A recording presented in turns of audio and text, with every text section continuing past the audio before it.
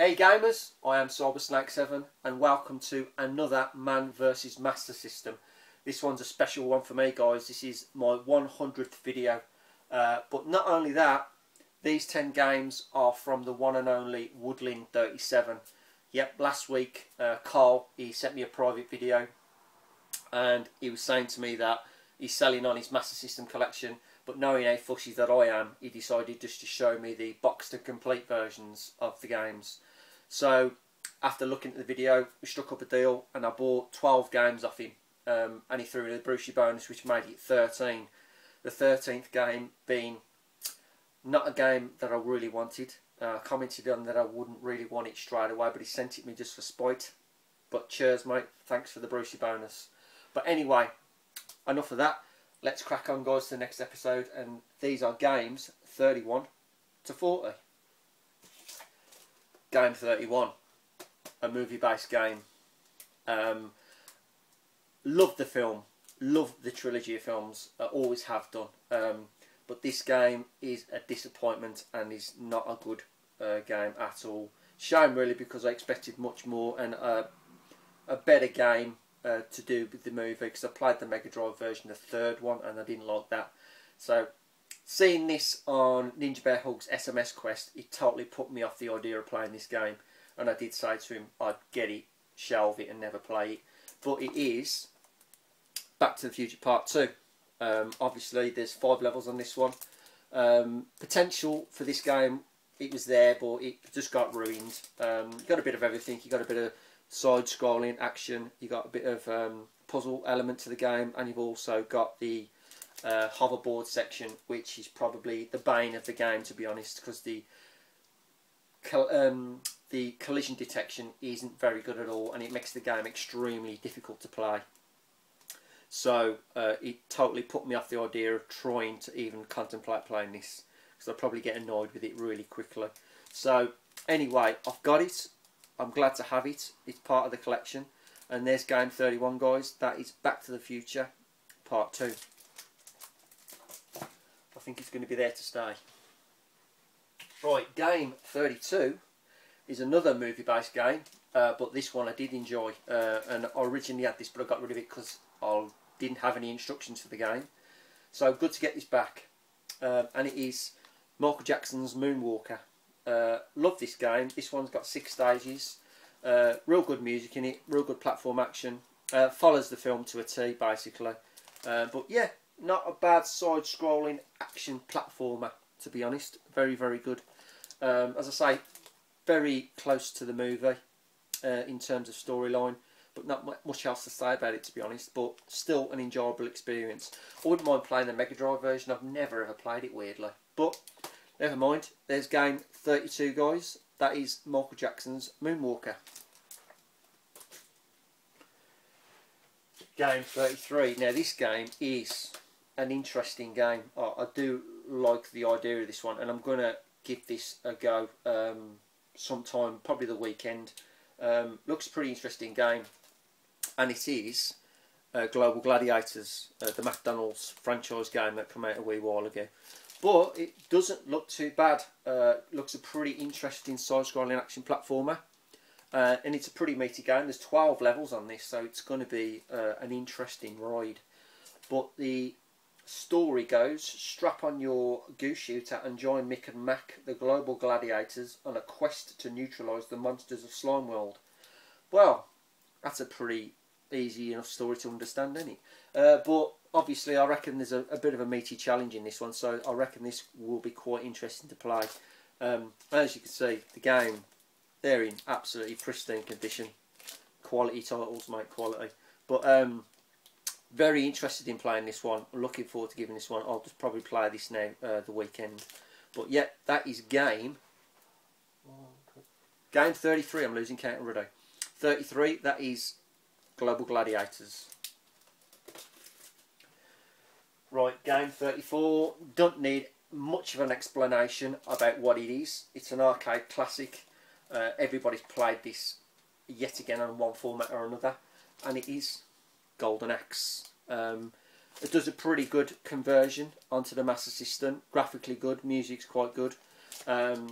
This one's got 5 rounds, obviously exactly the same as the Mega Drive version, but absolutely class game, just a true classic arcade game. Not much to say about it apart from that, but everybody knows the score, it's Golden Axe. That's game 34. Game 35 is a game I played a lot on in the arcades, but originally it was called SDI on the arcades, but the Master System version is called Global Defence. Obviously this is a kind of a shoot 'em up game, to be honest with you. If it was anything, it's obviously going to be like the arcades where you've got a cursor on the screen and you've got to take the missiles out. Basically the premise of the story is you've got missiles that have been shot from the far reaches of space and are trying to take out the Earth, and you being a global defence, you've got to stop the missiles hitting Earth. Simple as that. But the game itself was quite addictive on the arcade. You had the roller ball and you basically move the cursor around to get all the missiles, and this is more or less exactly the same. So looking forward to giving this one a go. As I say, tested all these, not actually played any of these as yet, so but another good title for the collection, and that's game 35 if I'm not mistaken. 1, 2, 3, 4, yep, game 35, that is Global Defence. Right, game 36. Game 36 is another sports title and yet another golf game. I really did like this anyway on the Mega Drive, and it's just a carbon copy of the Mega Drive version really, and it is the PGA Tour Golf. Graphically very good, plays really good as well. Anybody has played PGA, or if you're into your golf, you will like this game. It is a pretty impressive game. I find most golf games on the Master System are top-down view, so it's nice to have the normal front view. I do like that style of gameplay for the golf games, but this one it's like brand new when I got this one. It's absolutely in spanking condition, and a brilliant another sports title to the collection. I'm going to have loads of tennis games and loads of golf games. There's tons, isn't there? Tons. But anyway, absolutely happy to have this in the collection. Another golf game. That is PGA Tour Golf, and that's game 36. Game 37. These next two, not much of an explanation I don't need, because everybody knows what they are. And this is it's just Sonic 2. Say no more. I played Sonic 1 on the Master System, but I've never played Sonic 2.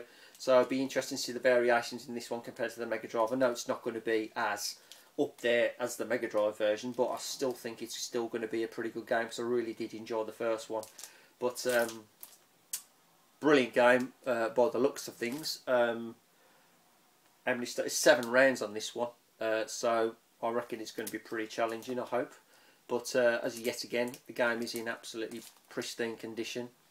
Just got to get hold of the first one now to finish off the collection of the Sonic games. But I think there's another one, Sonic KS Emerald or something like that. I can't remember the name of it. Once I've got that one, because I've already got Spinball already. So I've got Spinball and Sonic 2 now. But there you go, guys. A classic Sonic 2 for you, and that's game 37. Right, game 38 is a Mega Drive classic, which has been converted over to the Master System. Really, really good game. Always loved this game anyway, but always preferred the Japanese artwork because, well, I'll explain when you see the game. It is Strider, another side-scrolling action platformer. Brilliant game. This one's got 5 rounds, and everybody knows the story. The Earth is under siege. Grandmaster Mio has unleashed his diabolical creations on an unsuspected world. Strider Hero faces a wave of terror alone and needs your help to wipe out the threat. The Master awaits. How exciting.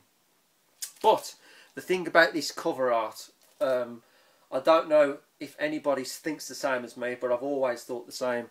Look at his face, and it either looks like, I think he looks like Freddy Starr, Now, if you're old enough to remember Freddy Starr, you'll know exactly what I'm talking about. I just don't like the artwork for this game. Always preferred the Japanese artwork. Much, much better. But you can't knock the game. The game is a classic game. But that, guys, is game 38. Yep, it's game 38. That is Strider. Game 39.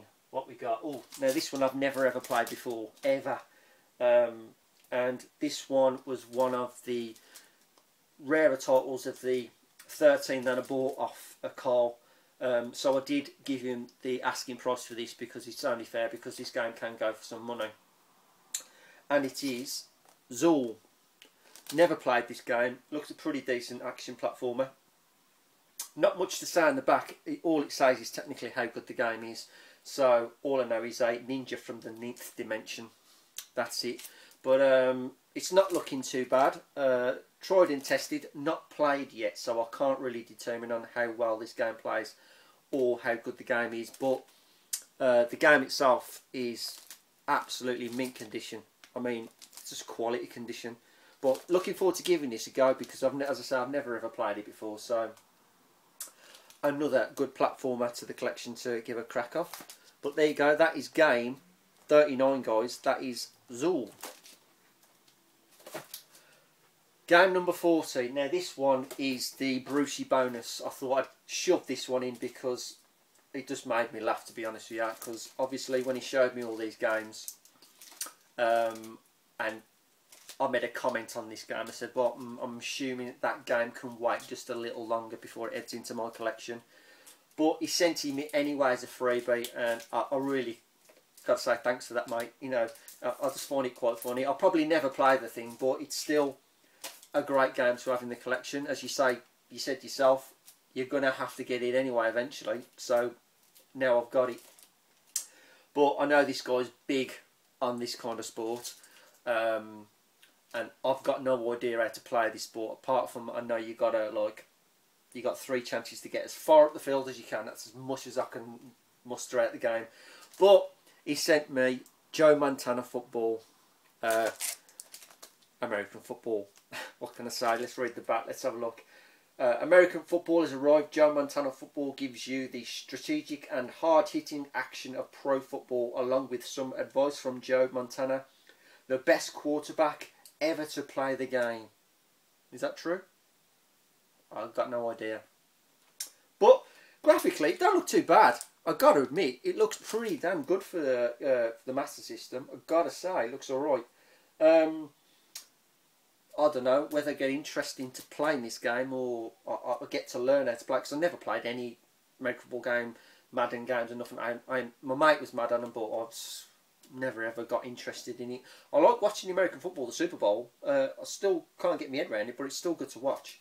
But quite funny that he threw this as a Brucey bonus, knowing full well that I needed it anyway, and I said I don't want it, but he sent it anyway. But Carl, thank you very much, mate. But that is game number 40, Joe Montana football, up on the shelf. Now, there are 3 more games from Carl, but I'm going to keep them for the next episode of Man vs Master System. So guys, that is it. That is game number 40. Another Man vs Master System done and dusted till next week.